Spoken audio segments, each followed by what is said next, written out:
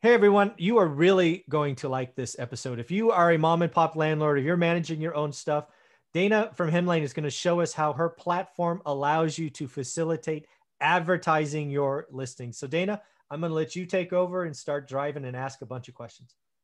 Great. Sounds good.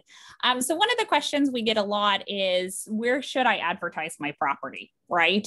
That's like question number one. Based on where you advertise your property is going to have a huge impact on how many tenants are interested. I mean, if you go and put it on, forrent123.com, which is a website from the 1980s that no one is really using, right? You're not going to get the leads that you need. So the first thing to do is do what a tenant would do. Go onto Google and search, rental properties in Denver. What are the top 3 websites that show up on Google search? Those are the ones you want to make sure that you're on, right? Yep. Every market is going to be a little bit different, but most of them, it's the same websites taking over, Zillow, Apartment List, apartments.com, Zumper. Facebook Marketplace is actually an interesting one that hasn't been on Google search, but tenants are searching there. And in some markets, it's super hot. Other markets, it's not. But there's some markets where you would be shocked by how many Facebook Market leads you get. So we work with both apartments, single family condos, et cetera. So if you have a listing on here, what you can see is where we advertise it to directly on here. And we have partner websites. All of these are ones, and every market's a little bit different, but you can click on these and see your listing on all of these websites. So you click, you swipe it on, and you get those ones. I just want to make sure I understand the connection. So you come to Hemlane, you put in your pictures, your rental rate, what you look for, blah, blah, blah. You hit some magic button somewhere and it goes to all these places?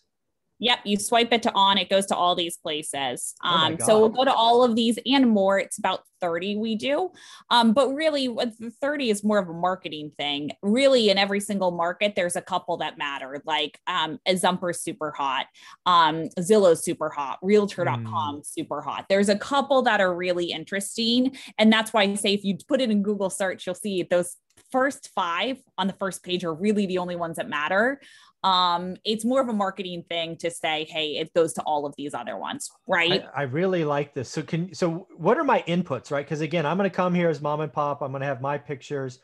Let's see what they fill out. So it's all the stuff that you would think of, right? What's the address? When is it available? What's the rate, deposit? What else? Minimum credit requirement. Oh, I love this. Yeah, we put minimum credit income, like 3 times rent. So this will automatically calculate it. So if you change it to like 2.5, it will change it. Yeah. And then here with the duration, we try to give tips. Like, for example, if it's a winter turnover and you're in a really cold place, you probably don't want a 12-month lease. You might put 12 months, but in the lease agreement, you might change it and say, hey, let's do an 18-month lease and lock you into that price to try to get closer to summer turnover. You'll have the listing information, most things like features and stuff. Let me just save my changes there. Features like heat included, electricity, everything's the checkbox. Tenants do not read. Do not put anything in paragraphed form. They don't like it, right? Yeah. Do you allow pets? So like small dogs allowed, no cats allowed. You can go through. Yeah, cats, no cats. Yeah, there you go. So you can go through this process and check all the boxes, and then it puts websites. And then the other important thing is actually the pictures. If I go to pictures, one thing I always recommend is, if you have a washer and dryer in the unit, take a picture of it. Right? If you have a garage, take a picture of it. Tenants are visual. They love pictures. They're on like Instagram and Facebook all day looking at pictures. They love pictures of things. Yeah. That's a great point, because again, back to our conversation number 2, things that drive rent. And we talked about parking, at least in my area. Right. Earlier, you showed us a checkbox that could have said garage.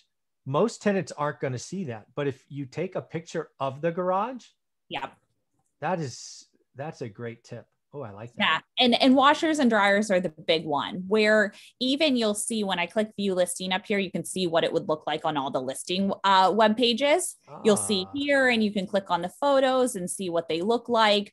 But with it, we'll have, anything you checked. These are things I just checked here on there. But again, at the end of the day, the tenants are going to just look at the pictures first. And so that's the most important thing. And then I saw you had there ask questions. I assume that would route to whoever you want it to, right? Yeah, that routes to whoever you want it to. You can also set up showing schedules. So I could say, I'm going to do showings, and I'm going to do showings every Saturday at 10 a.m. And I'm going to do it every Saturday, and I can schedule those showings. Interesting. And then when I do, I'll just go ahead and refresh this. That goes to those, and they can go ahead and schedule showings. And then when they sign up, it actually asks the pre-qualification questions. So I had said my credit score was 650 and my income was this. I want yes or no. I like it.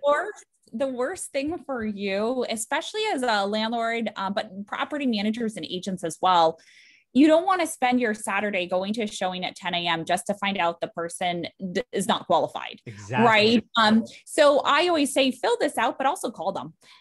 If you're going to drive on over there and waste their time and your time, because their time's important as well, you want to make sure this person is going to qualify. And like I said, there's creative ways of that, you don't meet these, do you have a co-signer? Potentially something like that. But you do want to make sure that they meet your requirements. If they say their expected move-in date is in 6 months, also probably don't want to go out there and show them the place.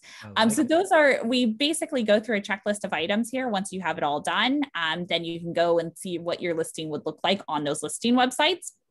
But then all the leads come directly into our system. So we have, with all of these partners, direct integrations with them. There's a couple, these ones here actually charge for listings now. Zillow, Truly, and HotPads used to be free. It used to be, you could list on the website. It was free. It used to be down here. We actually just moved it up here because they put a paywall onto their software. And so it's up here. And those are the price that they charge. We just charge the customer to use it. And then you get these if you're a part of that premium. It's $89 for 30 days. And it lists to those websites as well. You can choose to do that, or you can just choose to use the standard websites. Ones like Facebook Marketplace go directly through Zumper. So we have direct partnerships to other feeds and stuff like that.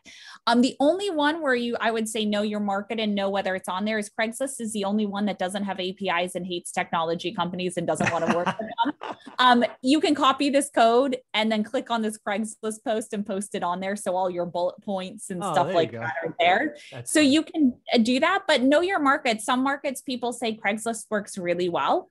And others say you don't need it. Everyone's looking. Yeah.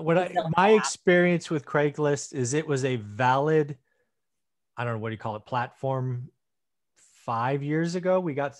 I don't think we've gotten a good Craigslist app in 2 years. Yep. Probably. And with Craigslist, you'll have a lot of more scams, right? We've seen you listed on Craigslist, suddenly your ad gets copied and at a lower price, and someone's calling you crying because they gave them a security deposit. And you said that wasn't us who posted that. So there's certain things like that you definitely want to be on top of. Yeah, folks, this part of the application is something you need to play with. There's still a 30-day trial, right? Yeah, exactly. So if you have a vacant property, try it for free. There's no cost to use this. Yeah. 30-day trial. And again, if they like what they have, there's still that, I don't know, coupon code or discount code, Zuber. Zuber is Zuber, capital Z. Yeah. Very, very cool. So again, if you want to sign up, you can get a discount. I think it's 20%, right?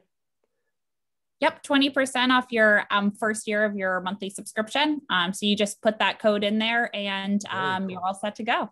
Yeah, folks, again, there's a lot here. We've been covering it every other week. Go back, watch the playlist. Hemlane has a playlist on my channel. I think this marketing platform is something you need to play with. If you have a vacancy, take their 30-day trial, play with it, see what it's like. You got to get leads. You got to get appointments. It's very, very slick. Dana, very nice job with this. Very impressed. Great. Thanks so much. You got it.